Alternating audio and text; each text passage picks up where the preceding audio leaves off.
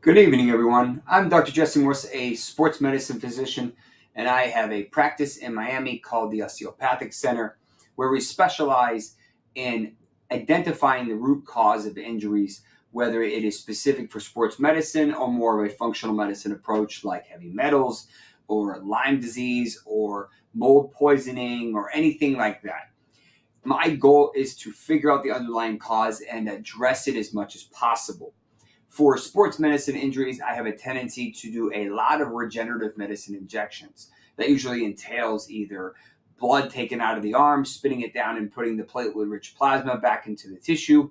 Sometimes we use stem cells from your hip in the form of bone marrow, or from your fat in the form of adipose, or sometimes you can even get different types of allografts, which are donated tissue or donated amniotic tissue or something called exosomes, depending on where you practice throughout the world.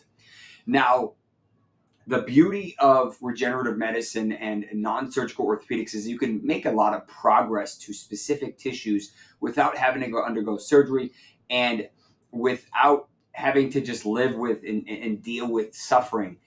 Now, in general, regenerative medicine is not traditionally part of a plan for an orthopedic office or for a family medicine or traditional medicine office because it is not covered by insurance. So it is almost always out of pocket, and that usually is quote unquote frowned upon by traditional practice because insurance doesn't cover it. So they're not usually going to offer it.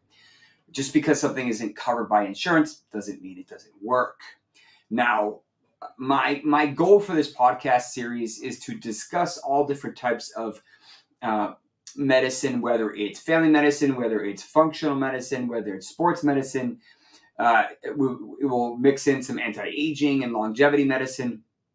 And right now, I'm kind of in the thick of sports medicine and different orthopedic injuries. We've discussed shoulders and Achilles and knees and hips and all different body parts. Today, I'm going to focus on the ankle, which is the most common orthopedic injury. At some point in time, each of us has rolled our ankle and suffered an ankle sprain, whether you're a woman wearing high heels and accidentally rolling out, or you're playing basketball and you land on someone's foot and your ankle rolls out, or you just simply step off a curb and it didn't expect it. Now, these are very, very common and the most common cause of missed athletic performance. We see it all the time if you watch the NBA. We see it quite often if you watch the NFL. And you can see it in pretty much most sports, whether it's soccer, whether it's volleyball or dancing. These are very common because of the structure of the ankle. Now, today I'm going to break it up into three different sections. There are predominantly three different types of ankle sprains. You have your lateral ankle sprain, you have what we call your medial or inner ankle sprain, and then we have something called a high ankle sprain. Now I'm going to walk through this with my model here because it's a lot easier to do this visually because it rather than just trying to figure out what part I'm talking about. Now, usually these are accompanied by swelling, bruising, and a decreased range of motion, usually temporarily. That can last for up to 2 weeks and resolves pretty quickly depending on the severity. Now, up to 30% of people will continue to suffer with this pain acutely. Anatomy-wise, as I mentioned earlier, you have the three different types of ankle injuries. The lateral ankle has three different ligaments. We'll talk about in a minute. The medial or inner part has basically one thick ligament that's broken down into a couple subligaments. And then your high ankle sprain, which is actually above your ankle and more in the lower shin, has one big thick ligament and a couple others that complement it. And we'll go kind of make up and discuss each of these today. Now, the ATFL, which is the most common injured ligament in the entire body, and it's on the lateral aspect of the ankle. If someone says, hey, I rolled my ankle outside and I have pain, it's almost always to the ATFL. About 70% of the time for a lateral ankle sprain, this is the ligament that you're going to injure, and that's it. Now, this ligament is responsible for plantar flexion and what we call inversion, meaning it's on the outside of your ankle, so it's responsible for pushing your foot, your toes, inward. Now, there's one next to it, or basically just below it, called the CFL, which is kind of on the bottom here, just above the base of the heel. And that is usually more injured in grade 2s or the moderate sprains. That is also responsible for inversion, but this one is actually responsible for dorsiflexion. Now, the last one in this type of injury or this type of location is called the PTFL, which is kind of the opposite of the ATFL. And this is in the back. The P stands for posterior. It is very rarely injured. Usually these are grade 3s, or these are pretty bad injuries, or there's another tendon injury involved. In general, when we're taught orthopedics, there's a simple set of rules for basically anyone over the age of 5 called the Ottawa ankle rules. And these are a set of quote unquote rules to determine if someone needs x-rays and determine what likelihood they're going to have a fracture in that ankle. Now, the first one is, can the person bear weight and walk up to 4 steps after the injury? If they cannot do that, red flag. But if they're able to hobble for a couple steps after the injury, it may not be comfortable, but they can do it. It's usually a very good sign. Now, if the medial or inside bone, there's a little bone there, or the outside bone, each of those are called the malleolus. If each of those are really, really tender, that's a bad sign. It doesn't have to be both. It can be either. And you can have a medial ankle sprain, quite rare, or a lateral ankle sprain. But if you have a significant tenderness at that spot, you may have a fracture. Now, if you have a tenderness at the base of the fifth, which is on the outside, kind of towards the back of the foot, there's a little protrusion basically where the bone ends. That can commonly be fractured. That's called a Jones fracture, or subtype of it. And if that is tender, that is a sign you need to get imaging, and you need to get more than just an x-ray.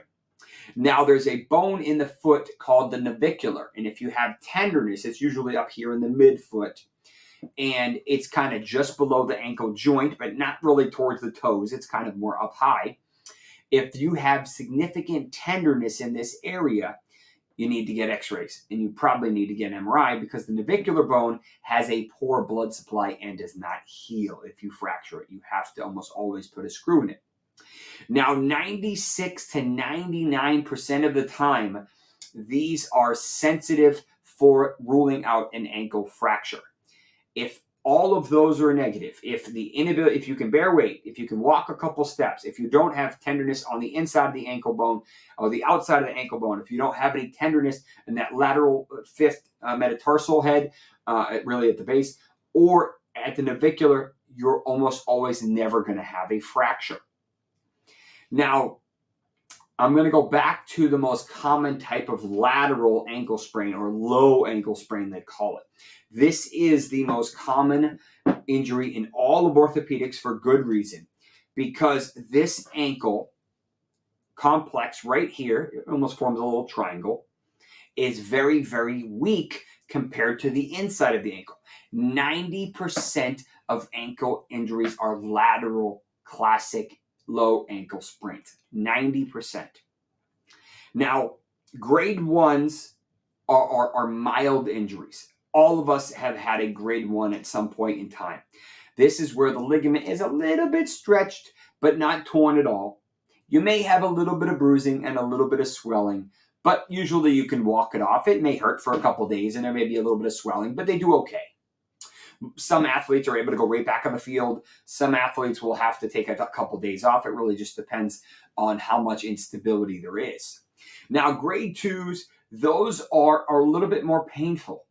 These are usually partial tears or big stretches of the ligament. Usually these involve the ATFL, but also the CFL. Not always, but usually. And these, they'll have some bruising. You'll have a lot of swelling. And you may have to take a week or 2 off before you can get back on the field. Get back on the court. May need to take a little bit of crutches. Sometimes there is necessary for this. These don't usually require any significant treatment, but they do require time, a little bit of elevation, sometimes compression or ice. And you really need to give it a couple days, 24, realistically up to 72 hours before you start really walking on it to really allow that swelling to calm down and allow that ligament to kind of heal up a little bit.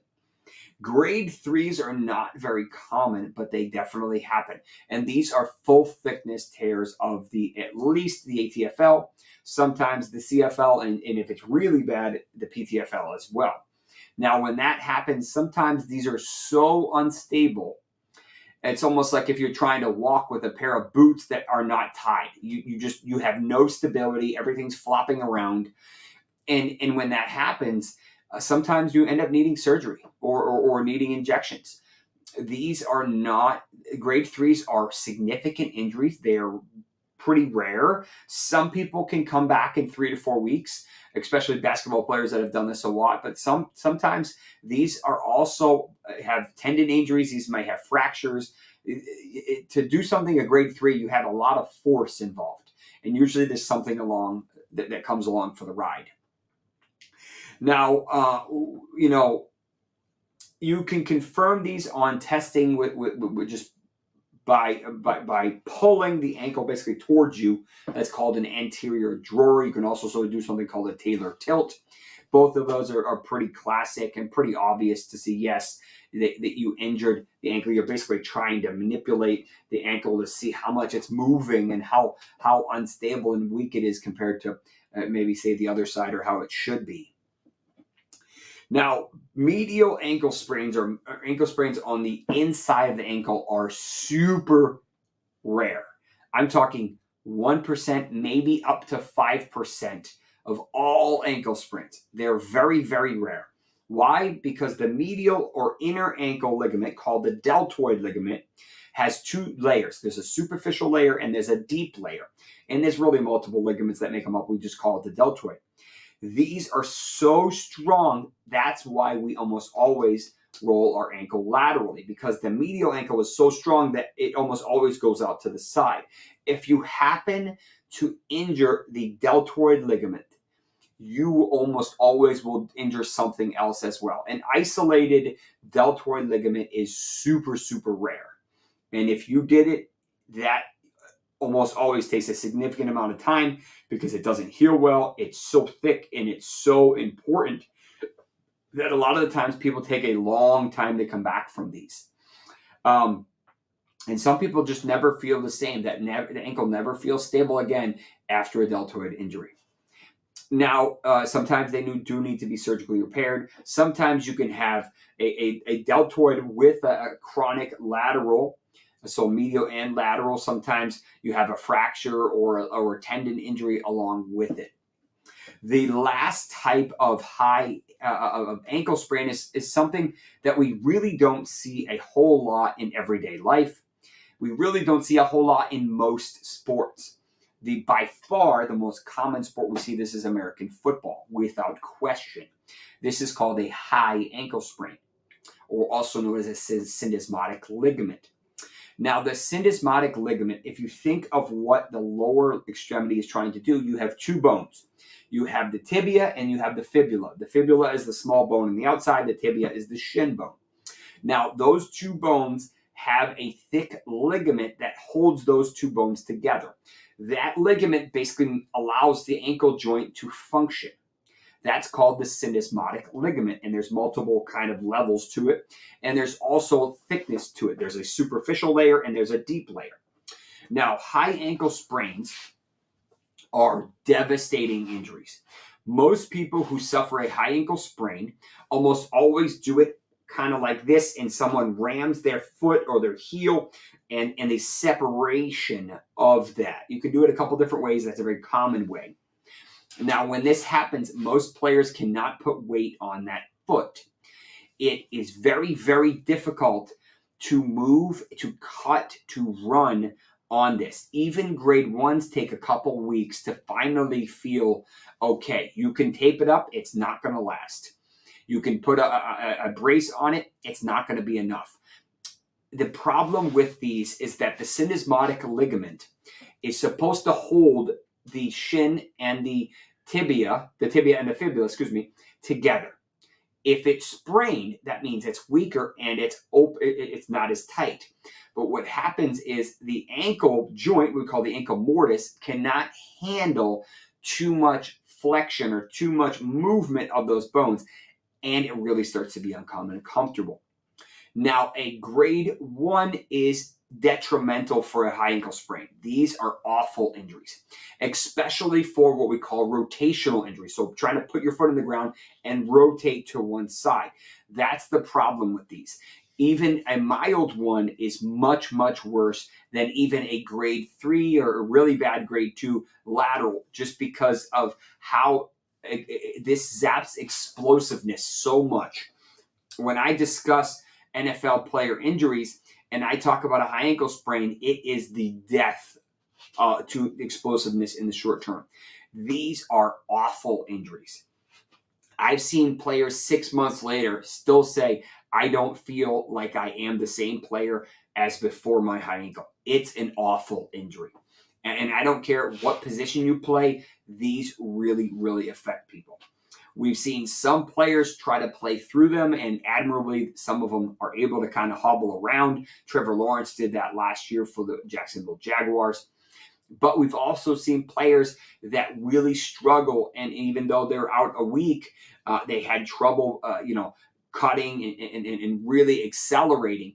Most players with high ankle sprains can run straight. They can't cut or rotate, because that's when that ligament is really, really stressed and the ankle can't handle it. Now, grade 2s I've seen take 4, 5, 6, 7, sometimes up to 8 weeks. These can be very frustrating injuries, and it just doesn't feel like it's ever going to get better. Some people are in crutches for weeks. Whenever we see these for a running back, it zaps their explosiveness for about a month after they suffer it, sometimes longer. Several top running backs suffered this last year: Saquon Barkley, Austin Eckler. It's unfortunately, they're very common given the nature of the position. Now, grade 3s are actually not as rare as some of the other injuries. Grade 3s basically means that this syndesmotic ligament is completely torn. It is no longer together, and there's so much instability that they have to do surgery. There's no way that they can get this to function. Now, when that happens, the surgeon, what they're going to do is they basically go in, they put a screw through here, and they basically cinch it together. It's called a tightrope procedure. There's a couple different varieties of it, but in general, this is something that works really, really well. And we've seen this for several years now. Tua Tagovailoa had one ankle while he was at Alabama, came back in like 2 weeks or 3 weeks or something for a bowl game. And then the following season, he did the other ankle and had basically the same thing, had another tightrope and returned a couple weeks after that. We also saw Jalen Hurts basically do the same thing when he was at Alabama. So these are unfortunately quite common, especially for someone who's mobile or even just getting sacked from behind in football. Now, the beauty of these is after you have it repaired, the odds of you having a new one are very, very low. You can still have one, and usually if you do, they're pretty mild. Because of the fact that you still have hardware in there. If you do a bad one, you really, really did a good job. Now, it is quite rare to have a high and a medial or high and a lateral or something like that. You can. It just doesn't happen that often. The final section I want to talk about here is about treatments. Most of the time, ankle injuries do really, really well. You're going to do ice. You're going to rest it. Sometimes you're going to elevate it because these do swell. You can wrap these. You can do some. There's a good ankle brace. I used one by a company called Dawn Joy, I believe is the one that I'm thinking of. And there's a couple others that work really well that you can basically kind of, it's almost like a lace up where you almost like a shoe. And then it actually also has a rotational device that you can put on after that. They're about 20 or 30 bucks, but they do a really good job of kind of preventing from that instability. And ideally, you don't have to wear it except for when you're playing or when it feels unstable. You shouldn't have to use it every day. Now, for the people that unfortunately have chronic instability, chronic pain, You can inject these. Cortisone doesn't really do a whole lot for these. You really need something to tighten up those different ligaments and tendons that are really torn and beat up. You can put a little stem cells or PRP into the joint. Sometimes that joint does get a little cartilage defects as well. And I do inject these quite often, and they do really well. This is very, very superficial, within an eighth of an inch, a half an inch underneath the skin. They are right there. There's not a whole lot of tissue there, and sometimes there's just not a lot to work with. You try to break away some of the scar tissue and help as much as you can. Syndesmotic or high ankle sprains actually do really well with stem cells as well, assuming it's not a full thickness tear. But in general, surgery is not common for these unless you have a fracture, unless you have a bad high ankle, unless you have a really bad deltoid, like a partial tear. For NFL fans, that's what Michael Thomas had in his bad injury. He had a partial tear of his deltoid, which is why, in my opinion, he never looked the same again. But in general, repair or reconstruction of an ankle secondary to a sprain is quite rare. It's usually when there's a tendon injury or a fracture or just a complete crazy injury where the ankle doesn't really look the same again. And then that time you have to reconstruct it and end up having to do a couple things. But hopefully you found that helpful. These are very common injuries, and I kind of wanted to break it down for you. I will do a quick kind of review. For lateral ankle sprains, we're looking at grade 1s and grade 2s are both about 1 to 2 weeks. Some people can play on them. The grade 3s are basically more like 3 to 4 weeks, sometimes to the point where they end up having surgery, but not super common. The medial ankle sprains are super rare, so you're probably not going to see one of those. And those high ankle sprains take anywhere from 3 to 4 weeks in the explosive athletes like your running backs and your wide receivers, or even sometimes your defensive ends. And then the grade 2s can take 4 to sometimes up to 8 weeks. And then the grade 3s, they pretty much immediately go surgery, and they end up having a high ankle tightrope procedure, we call it. And they sometimes can come back in about 8 to 12 weeks, but it takes a while for them to come back. It is usually not a quick injury surgery. They don't usually like to send them back too quickly. Hopefully you found that helpful. I would love to know your thoughts and share some different things that I should be talking about that you'd like to hear about.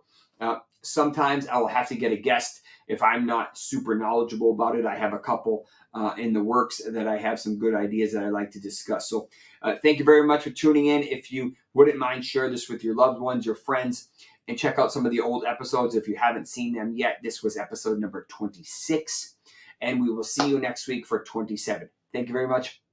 Take care.